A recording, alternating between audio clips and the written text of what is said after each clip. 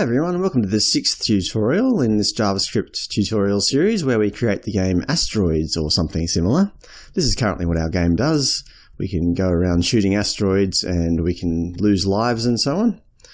So wouldn't it be nice if we had a scoring system? So you can go ahead and download this code from the link below if you like. So first of all, let's create some constants to represent how many points each of our asteroids are worth. So roid points large. Now in the original game, the large asteroids were worth 20 points, so we'll do the same thing.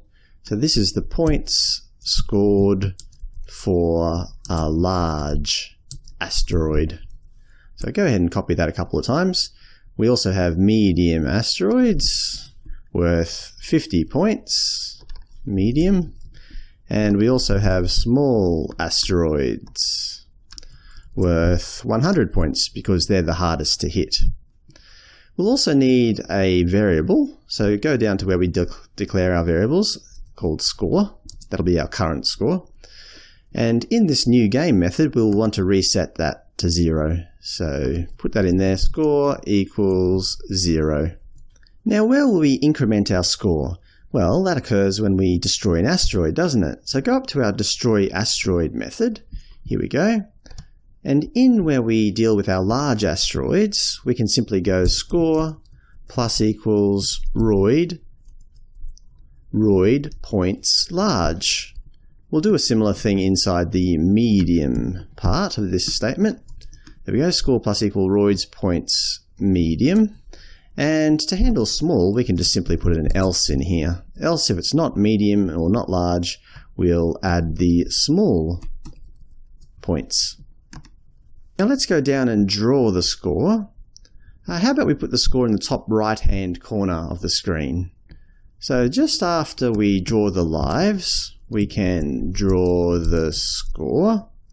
And let's copy and paste some of this code up here to draw text. Okay. So the text align, because we're on the top right-hand corner, we'll change that to right. The baseline can be middle, that's fine. The fill style, we just need plain white. We don't need to change the transparency.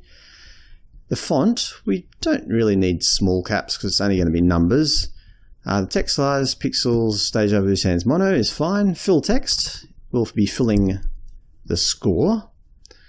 The position will be the canvas width, but we do want a slight margin, so let's base it off our lives margin. So this is ship size, so we'll have ship size divided by 2 because the ship is the center of the ship. Ship size divided by 2.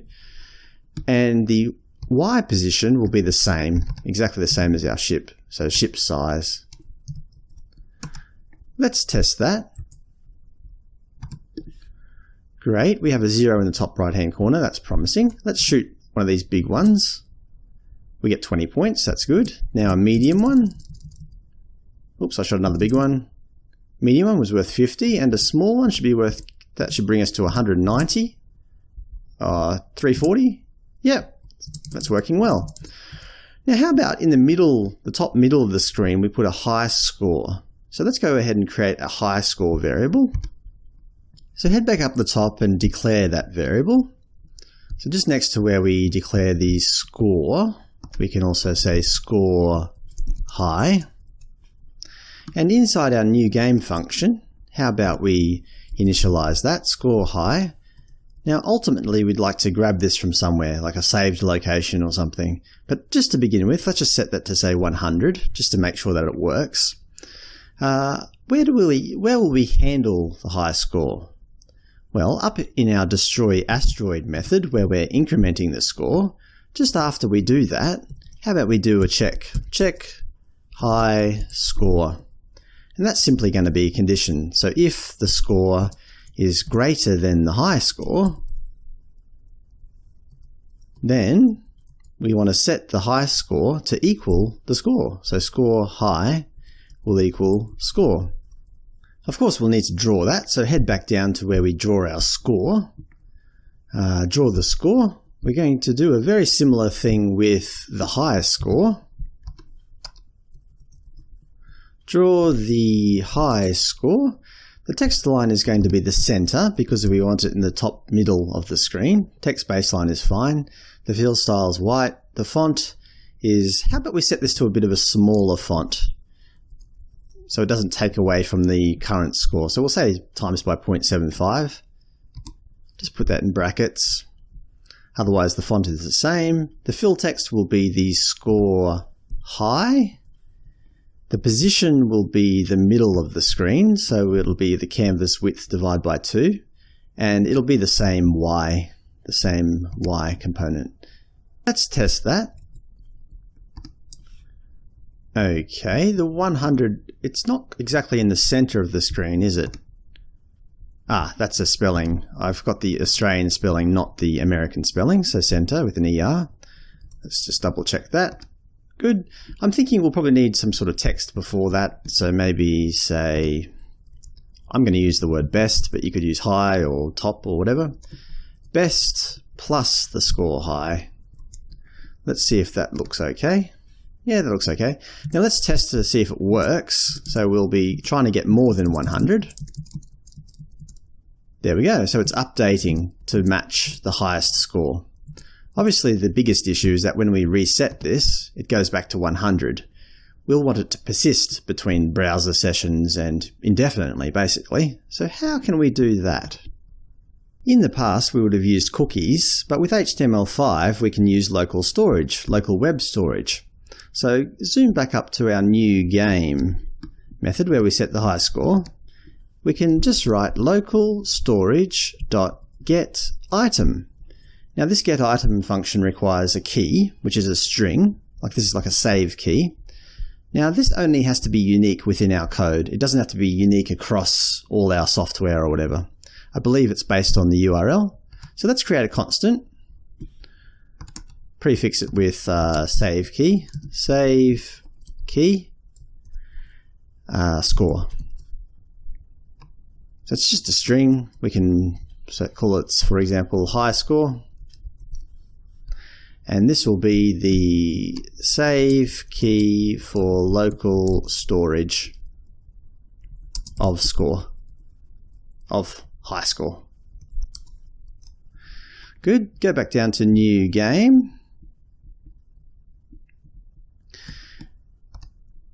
Put that in there, save key score.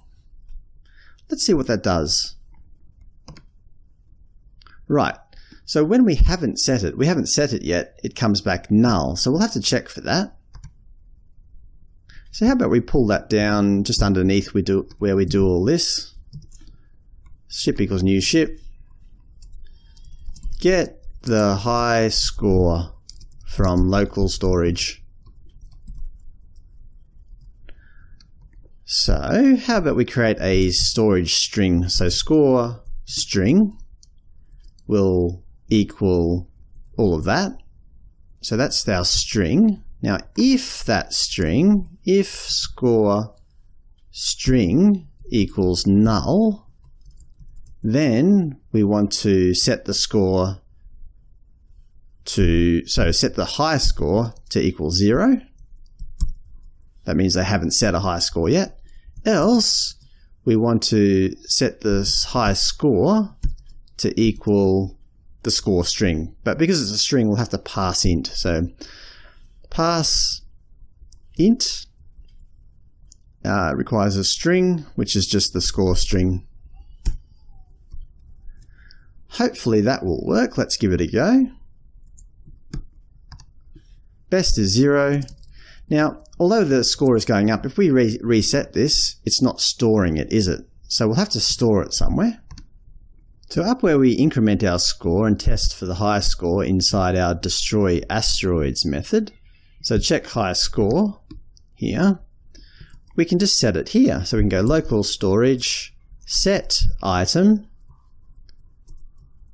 We need the key, so the save key score, and the value will be the high score. Score high. And hopefully that should be everything. Right, so we've currently got a best score of 0. Now we put a best of 20. Let's reset. Yeah, it's persisting. So that should persist between browser sessions, between games, between everything. So let's try again, 190, reset. Good. And just to make sure it's really working, how about we destroy our ship? So we should have a high score. Let's get a high score first. 310, 410. Let's smash the ship a few times. 460. 560, and one more life left. 610. So this should reset. Yep, the score's reset, but our best score is still 610. Great. Well, that will do us for our tutorial today. It was only a bit of a shorter one. Next time, I think we'll focus on getting the sound, the game sound, up and running. Until next time, talk to you then. Bye.